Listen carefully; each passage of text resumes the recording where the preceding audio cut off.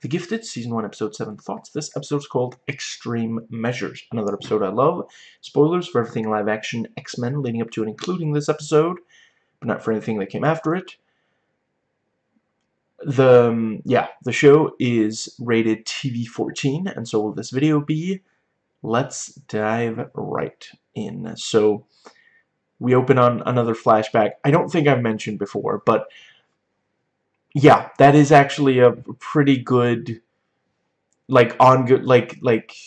device for telling these stories. And there are a number of comic books where, yeah, if you're reading the same series, each, maybe not every single issue, but a lot of the issues will open with a flashback that is relevant to stuff later in the book. And, you know, you're piecing together, like, the overall, you know, yeah, what happened, and in order to get us to where we are today. And yeah, we're seeing, you know, Marcos transition from the cartel to the mutant underground. Polaris mentions that Tinder has a lot of girls that are into mutants, which kind of sounds like she's talking about chasers, which, you know, for continuing the trans metaphor. And yeah, the way she says it does kind of sound like, you know, they're frustrating, but they're out there if you know, feel like that kind of thing. And let's see, yeah, so back in the present, you know, John is going to try to find Clarice, and yeah, it makes a lot of sense wanting to help after how they used her. And yeah, we see Marcos not tell Polaris about the cartel, and, you know, he consistently lies to her throughout the episode until she calls him on it. And, you know, the sense that maybe he's sliding back into old habits. You know, if you're working for a cartel, obviously you gotta lie to people who are not in favor of the cartel. That's kind of goes with the territory. But he doesn't usually lie to Polaris, so yeah. You know, Carmen is kind of like this textbook, you know, she's pulling him back into this, you know, a lot of young men have said or done things that, you know, end up regretting, and yeah, you know, sometimes there are people who can pull one back into that sort of thing that has to be avoided.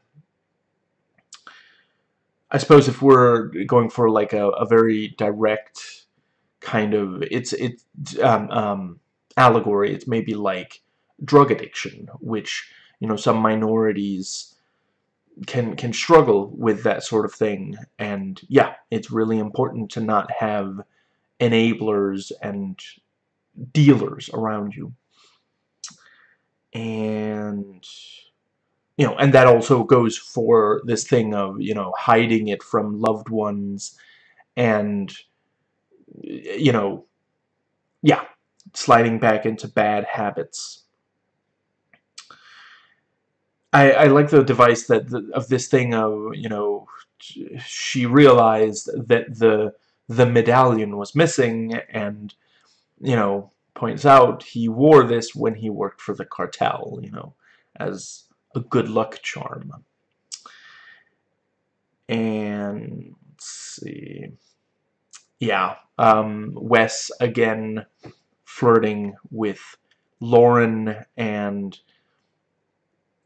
you know, she points out, which, you know, yeah, that's something that's explored over the course of the episode. Was it like you're like a textbook bad influence, you know? And yeah, you know, makes it look like they're you know, floating over water. He's gotten real good and making the water move. And the yeah, you know, they even do the thing where, you know, she holds her arms out at her sides. Look, Jack, I'm flying. I had to. I was legally obligated to make that joke. It's too perfect. Her ex is just, I'm guessing ex by now, is Jack. The same pose. A guy is opening her eyes. Like, it's just, sometimes you can't let something like that go. And Andy, so I've imposed upon myself that there are certain words I won't use here.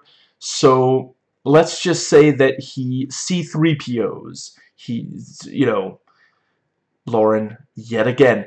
This is his second superpower. I think we're starting to see, like, yeah, he's really good at it. And I like the thing of, you know, the yeah, you know, he was set. It does look like he's stalking, but he says, no, you know, Mom told me to find you.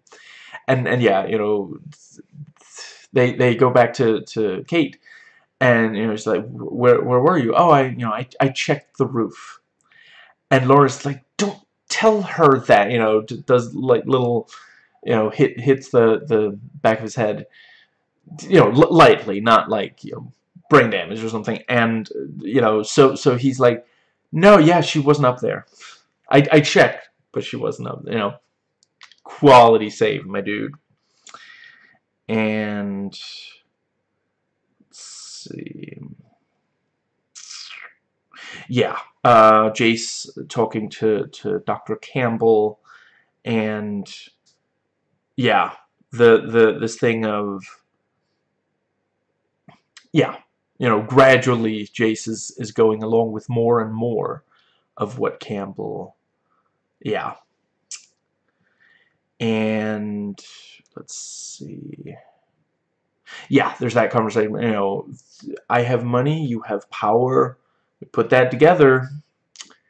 Mauer, Pony, and yeah, Kate is, you know, teaching class, teaching about the you know, how genes are passed down through generations, and she even brings up the X gene in the ADR booth. I guess they managed to separate it from the rest of the.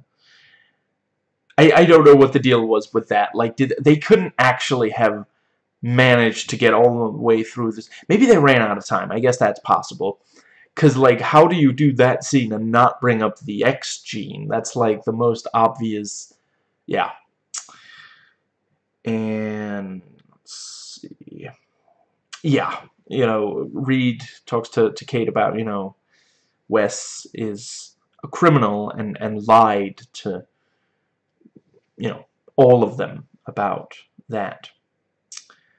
And I appreciate that later when we do find out, you know, yeah, he points out, I was the front man, you know, I hid for the rest of the, you know, and yeah, that does make a lot of sense, you know, like, he robbed a jewelry store by himself, like, yeah, superpowers, still, by himself, that's the kind of thing that usually there's, you know, a crew for, and he hid the rest of them because of his powers, and you know, yeah, so that they could stay out of trouble despite doing this. And now the training has gone to the next level. Now they're being blindfolded and have to, yeah. And I like Pilar's, you know, she can tell that Reed is, you know, turns around, you here to train? And he's like, no, no, no. Which, yeah, like, they ended up, you know, working together. She's still probably not the president of his fan club. You know, yeah. I I don't think she was going to throw the tile at his head. I think she was just messing with him. But, like, on some level, he doesn't feel confident that she's just messing with him. So, yeah. And let's see. Then we have the, yeah, Clarice, you know, looking for the road, and it is this, yeah, you know, the SS have been hiding these mutant incidents, so it's very difficult. And she didn't get a look at it because she was knocked out at the time. And yeah, the DOJ official shows up and yeah, makes some really good points and says, you know, you have to suspend this program. And Jace is like, you realize if you do this, I'm gonna fight you with everything I have. And she just says, I guess you're in for a fight. Badass. How is one of the biggest badasses of this episode the one who has 0 superpowers? And yeah, we see Polaris realize that Marcos lied. You know, she calls the I forget, Marietta, and you know, they say we don't have supplies and we haven't seen anyone. And yeah, she finds the medallion, knows that he must be back with the cartel. And let's see, when Lauren says to her parents, I know you don't want me dating a mutant, that really cuts deep, because yeah, she does really feel like Reed probably still does hate the mutants that he isn't related to by genes other than the X gene, you know. But yeah, and yeah, she, you know, yeah, he tries to lay out what he's learned, and she says, you haven't changed, you know. Again, really appreciate this conflict, because it's very realistic from both, you know, both the parents and the teenagers. Yeah, these are things that, yeah, stuff that actually happens. That's how, you know, people in those situations feel about. And yeah, more great scenes of Clarice and John looking for the road. And I appreciate that, you know, when you know, Jace tries to control the conversation, as conservatives often do when they know they're wrong. You know, he says, oh, these are terrorists, and you know, the DOJ official does not let that go and just points out, you're talking about suspects of terrorism. And you know, he tries to lay out his argument, and she points out, what you're saying, those arguments were used against Catholics in the 50s, Muslims in the 2000s. They didn't work then, they're not going to work now, you know. And just, yeah, very, very nicely done, you know. So yeah. And yeah, and I'm not sure. Oh, that's it. Yeah, yeah. Apparently, going by the face, the character is Aid parenthesis Hound. You know, uses his power to take out, you know, yeah, take her out, and again, you know, it's really escalating. This is, you know, now, you know, Dr. Campbell and the Hound are actually attacking people who work for the American government, you know. The yeah, until recently it was specifically, you know, okay, mutants and their allies, those are the only ones we're going after. But now, you know, yeah, and yeah, Jason and Campbell talk, and Campbell keeps playing coy. And when Jace finally gets him to admit, yeah, okay, that's, you know, that's what we did, the DOJ will send someone else, but not for several weeks, and the program is safe until, you know, just, yeah. and then he buries the dagger. Grace would have been proud. Jesus. And let's see. Yeah, then we have the right. Yeah, we see that, you know, Sage can apparently, like, her eyes move extremely fast, so I guess she can just read code extremely fast, which, yeah, you know, if you know very much about, I've never hacked, but I, you know, have been, I've had conversations with someone who could do, like, actual programming, you know. And yeah, there's a lot of reading involved. So if you could read extremely fast, that would make you very, very effective there. And yeah, you know, she explains yeah, she gives a status update, and Reed's just like, okay, you know, just like, that's fantastic. I think, based on what you how you said it, I did not understand a word of that. And yeah, you know, they talk about, you know, how do you decide who gets to stay, and, you know, she says there are certain things we don't forgive: murder, rape, and victimizing another mutant, which, you know, that is something that, you know, again, if we're, you know, talking about, like, LGBTQ plus individuals, you know, there have sadly been some cases where, you know, there are trans women who have been assaulted in women-only shelters, you know, so it is extremely important to not let in just anybody. You know, this doesn't mean that yeah, don't suspect them just automatically, but if you discover that they have victimized someone, yeah. And let's see. Yeah, Lauren confronts Wes, which I also really appreciate. You know, on some level, you know, she does know, you know, when she saw the drawing, she said that could be anybody.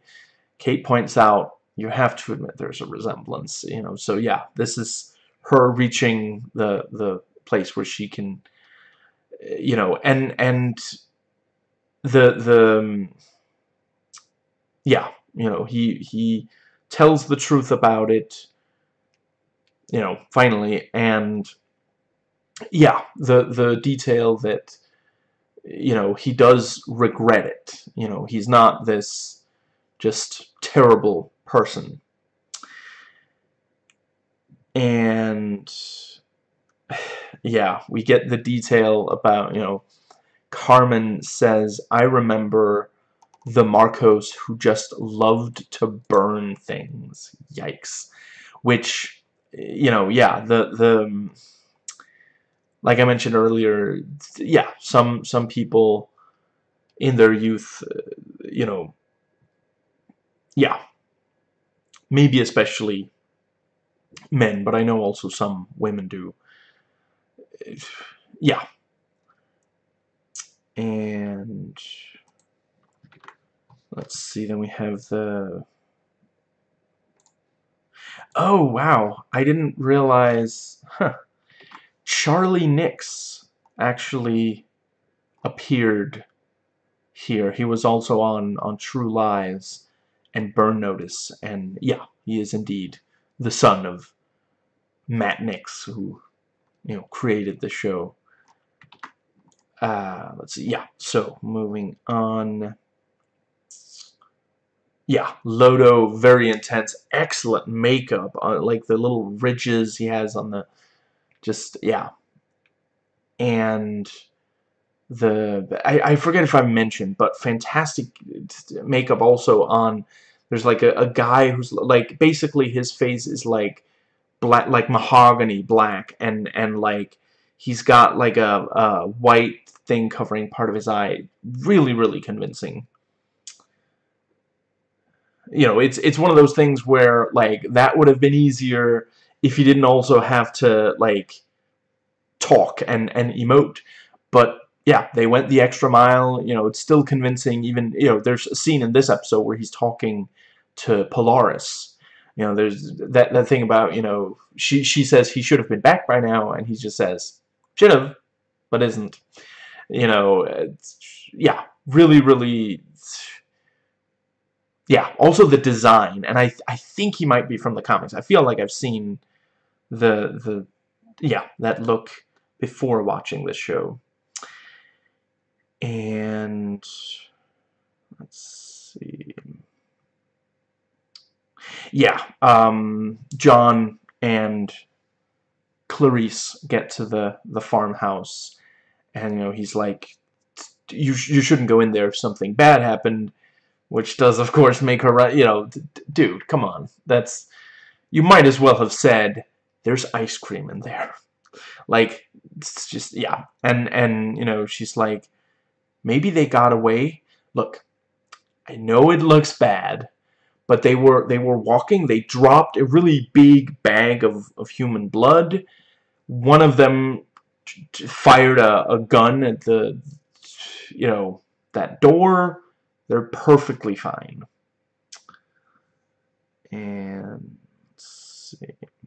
Yeah, very cool when Polaris and Dreamer get the information. You know, these are cartel. There's not really any, you know, reason to treat them particularly well. So, you know, she grabs the gun, which until now was keeping him safe, and, like, puts the what's it called? Yeah, the strap, which also, yeah, the strap is how he can be sure that, you know, you can't just easily get the gun away from him because the strap, but now it's being used against him. Very nicely done. And you know, Dreamer, she's not, like, against it. She says, like, you gotta lower the strap slightly in order for me to get information out of him. And right, good scene when Reed and Wes talk rules and trust. And yeah, you know, once Clarice has seen this, you know, she's like, I don't think this was my fight, but I guess it is now. And since it is my fight, we need a my fight song. And yeah, really compelling when Polaris sees Marco back to his old ways, you know, burning stuff, and, like, you know, the way he moves and the look on his face. He does not look like he feels bad about it, and it's not like Carmen is gonna be like, oh, if you feel bad about it, then our deal is off. No, it's, you know, clearly some part of him still does feel that way. Yeah, you know, once Marcos returns, he does explain to Polaris, you know, and